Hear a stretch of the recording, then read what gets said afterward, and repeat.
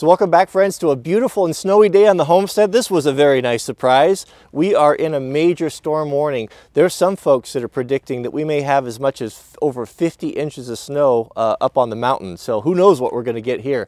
But I thought I was getting ready to hook up the snow plow and clear everything out, get all the cars brought in for this big snow blast. And I thought, let's try that snow blower. I know a lot of you have asked to see the snow blower and see if we can get that thing working. So let's go hook it up and see how it does. Conditions are perfect today. It's 16 degrees, a very dry snow, so there should be no excuses for it not to work.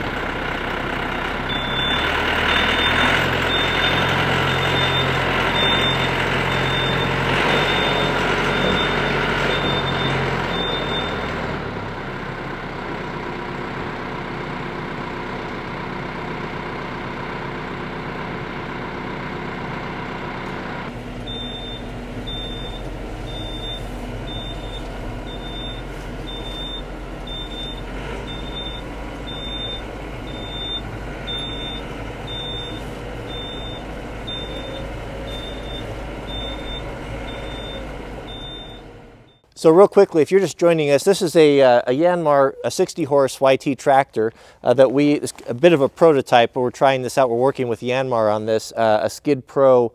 This is a skid steer type of a rotary snowblower. So we've got the power pack on the back, and we'll get this thing hooked up. It's got the chute that turns, you know, just your typical snowblower like you see on a skid steer. Had some trouble with it freezing up last time, so I've went through everything, and everything seems to be working properly. We'll try it again here. So let's hook it up and we'll take it out on that dry snow and see what it does. It is very cold today. I think it's right around 15, 16 degrees. Everything is iced up. I use the torches, just not hot enough to hurt anything, but just to melt the ice on them so that these are the big flathead couplers. See, it's all frozen there. Big flathead couplers because they take so much. Boy, that's really frozen. They take so much volume, these blowers here. Everything just becomes more difficult when things get cold like this. Oh, that worked pretty good. I like these couplers. They have really been trouble-free. Oh, we also have this plugger here, this trailer style plug. Oh, look at that. That's all. I gotta move this thing. This is not the ideal location. You can get water in it.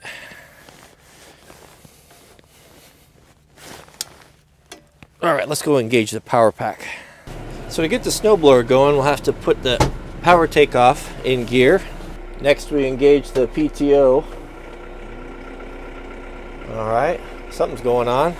This is the switch right here. This controls the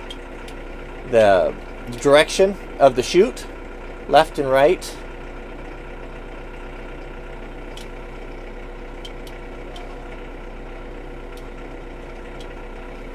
And this button here is the top of the chute, which how far the snow blows up and down. I just wired that in. It just sits on top of the cab here.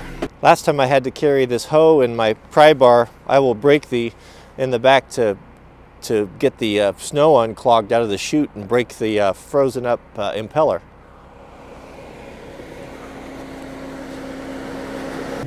Here we go. 540 RPMs.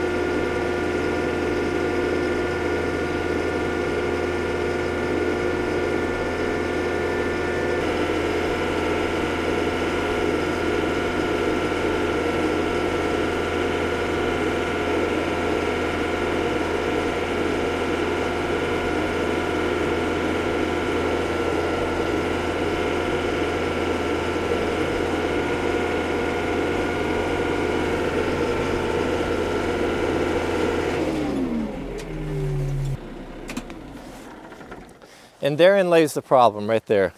That was 1 inch of snow or so, and I didn't disengage the PTO.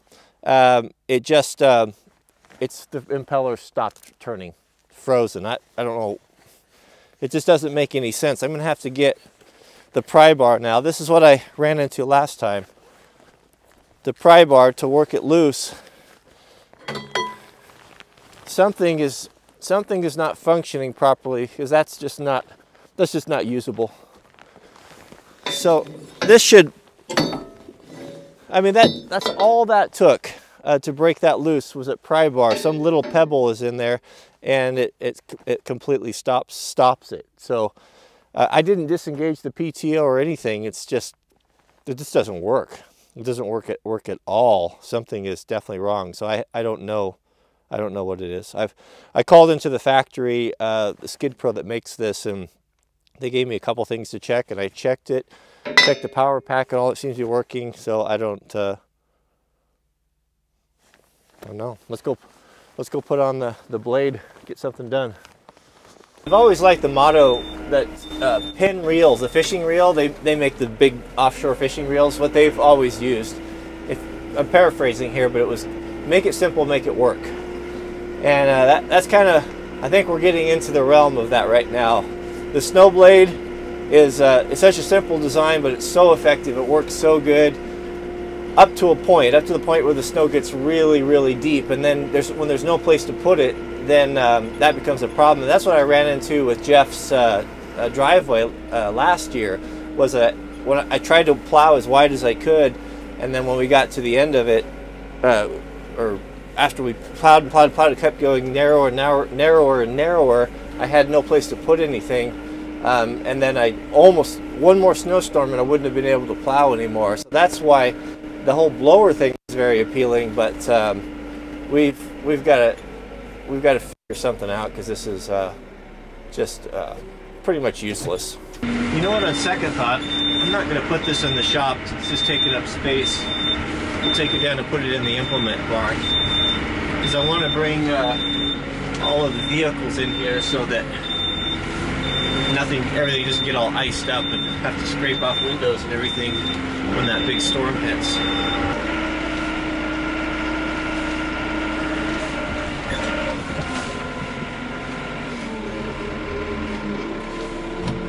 There's one good thing that'll come out of it. We'll have the world's fanciest counterbalance.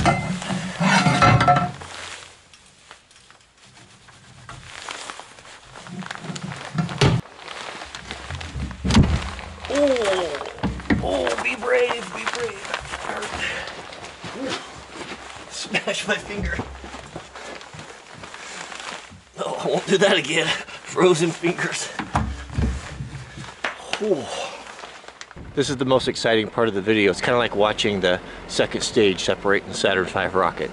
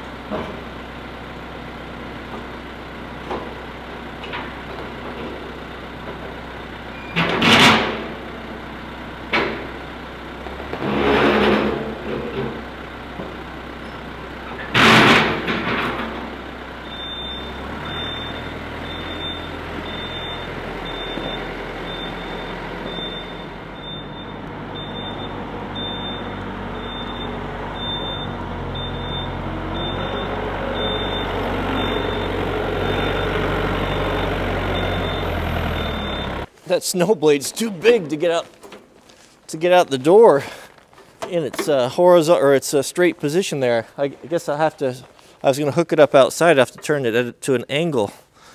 Good grief, those things are frozen again. It's so cold. I'm a little peckish after that non-productive work there. Let's hook this up. I'm gonna take you inside and I'll show you how to make my famous English muffin French toast.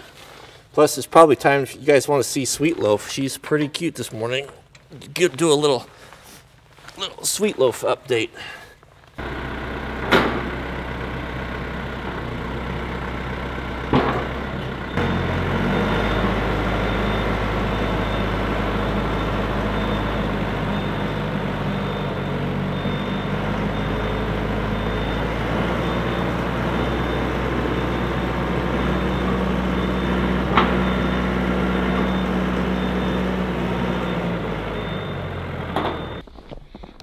See, Jack's working on it. What are you working on, Jack?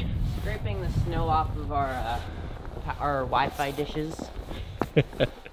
Whenever the internet starts getting slow, we know we've got them covered with snow. Is that your invention? I came out here and asked you to do that, or to clear that off, and that's what you came up with. What is that? I just attached a broom to the end of a piece of pipe. Works pretty good. Yeah. All right, now we're ready for the snowstorm. Let's check in with Mrs. W. Hey, baby. What's going on in here? Well, she decided to wake up from her nap early. I thought we needed a sweet loaf update. Well, she's got a little cold, but other than that, she's doing okay. How are you doing, baby girl, huh? I thought we'd make some French toast. Looks like you're already ahead of me here. Yeah. What have you been cooking? What's this? I've got some rolls and some cauliflower. Why is there water in there? You know, the recipe said to put it in there. I don't know. I just follow the recipe. With baking, you should follow the recipe as much as you can. Other recipes you can mix a little bit, but baking you should try. What do you think of this beautiful snowy day? It is beautiful out. I've almost not been out. Almost enough to go skiing, not quite. If we got another 4 inches, we'd have it. How about snowshoeing? Well, there's not really any point, but it is gorgeous out. There's not any point. It is gorgeous outside. Okay, so it looks like you have your hands full. I thought I'd make a little breakfast here. Sounds great. So I can't emphasize the importance of toasting the English muffins first. You know, it's everything. It's all in the details. All in the details. So cut them in half. My sister made us English muffins. Did you taste those? Well, you don't eat English muffins, but I did. I had one. Corinne made English muffins the other day and gave them to us. They were delicious. They were the best English muffins I've ever had. All right, into the toaster. How many are you having, Jack? I'll just have one half. One. Okay.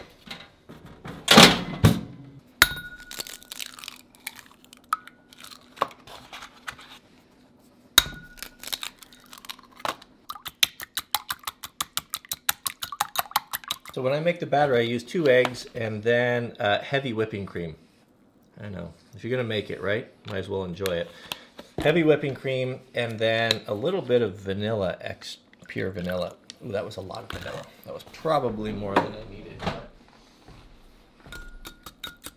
No, that's perfect. Just right. So once you make the batter, let that sit, and then we'll cook the sausages. These, if you've never had these, my parents used to get these things, these Hickory Farms. Yep. Yeah, way back in the day. They were so popular out here that, like during Christmas time, at malls they would open up like a little pop-up store. Yep. And you could buy. Did you guys have the same things? We did. You could buy them at the store, and they were really a special treat. And they carry them on Amazon now, so Mrs. W orders them for us for. Although I get them off of the Hickory Farms because they have great sales and free shipping and all that kind of stuff. So I always wait and stock up. That's why the whole case showed up. That's why 2 boxes of sausages came. Slice them like slice them. I like them thinner. You know, even thinner, like you'd have like a pepperoni. This is a beef sausage, like that. The key to it though is you got to pan fry them, and when you pan fry them, they'll curl up on you. So the solution here, what you do is you stack them up there after you cut them. You probably should do it before I slice them off there, is to make a cut in there so they're like a Pac-Man right there. See? Waka waka. And always when you're cooking sausage, you have to remember your dog friends. Lucy, since you're the biggest, you get the first one. Heart racer. There you go. There you go. She eats like a lady, she does. What's going on, sweet loaf? She's got a little cold. You got a little cold? You gonna talk for us? She's been really chatty lately. You gonna talk for us? I think she's still hungry. You're the prettiest, almost as pretty as Mrs. W. How's the homeschooling going, Jack? Well, I like this part of homeschooling because I get to be on the computer while I'm doing it. Upsides to everything. What are you working on? Writing pretty much.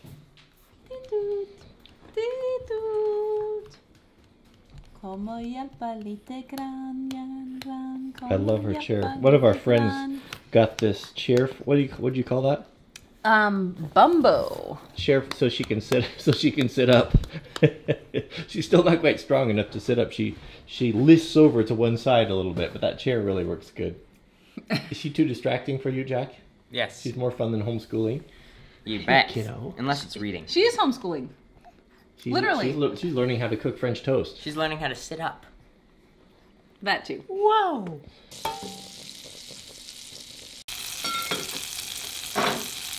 Make sure your pans are hot. But don't burn your butter.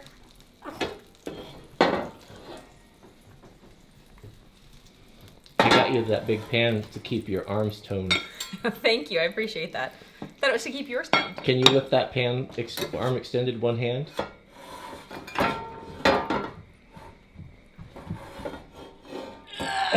It's pretty heavy, isn't it? Let me try. Not with my arm extended. Can you do it, Jack? I want to try. It's really hard. All the way The end. end. The end is really hard because it just weighs you down. All the way at the end. All the way. How long can you hold it straight armed out? It's really hard. You know what? It's because you're just not made to do that. Why would you try to defy the laws of physics? Oh, that's heavy. It's really heavy. Well, you can do it. It's not. No, you have to hold it at the end too. I'm at the very end. No, you gotta have your hand on the little portion. That makes it easier. Right here, like that? Look, this is, you have to do it like this. Oh, off the end. No, you gotta get your whole hand on there. Okay. That's only reasonable. She's gonna pop. Like that. She wants to try. You want to try, Sweet Loaf? Let's see, Jack. That's pretty heavy. She's actually saying this is ridiculous. Oh, I achieved liftoff for a millisecond.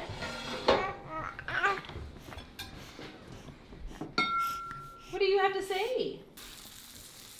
She's not a smart dog. Nice but dim. She actually has been really smart lately. When she's wanted something, she's been very good about coming up to me and bring me her toy and setting it on the couch and doing exactly what she wants. Opened the door to get the treats out and then barked at me. This is the saddest thing about Heart Racer. You can lift her up with one hand. She loves that. I can tell on her face. The Heart Racer has gotten so chubby this winter, I've started calling her Piggy. Have my husband make the special sauce. No. You don't want to let him in too long, but with English muffins, you have to fill all the holes. Oh, now see, that's a level of detail that even I haven't went to. Yeah, otherwise they're kind of dry. Yeah.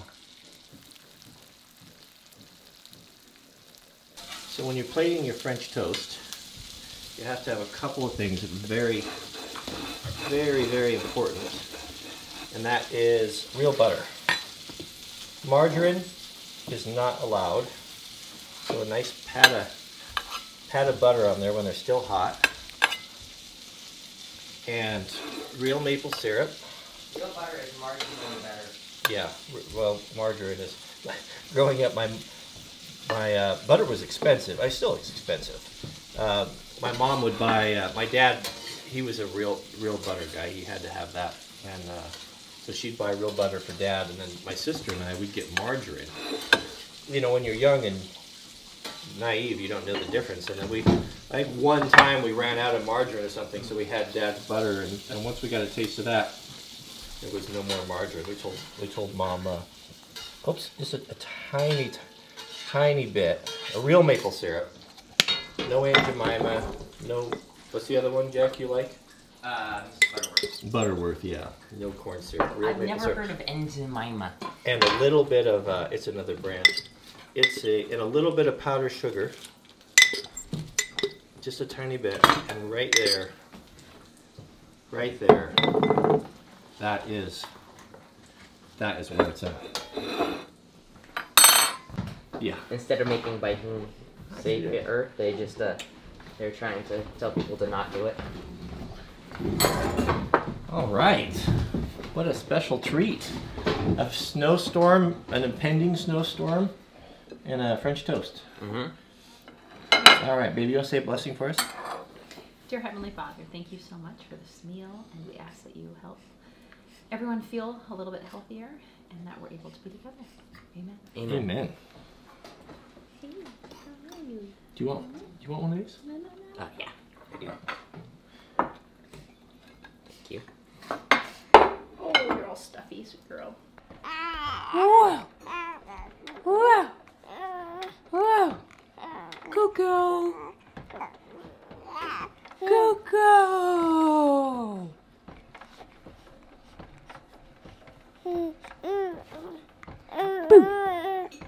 Boo. Boo!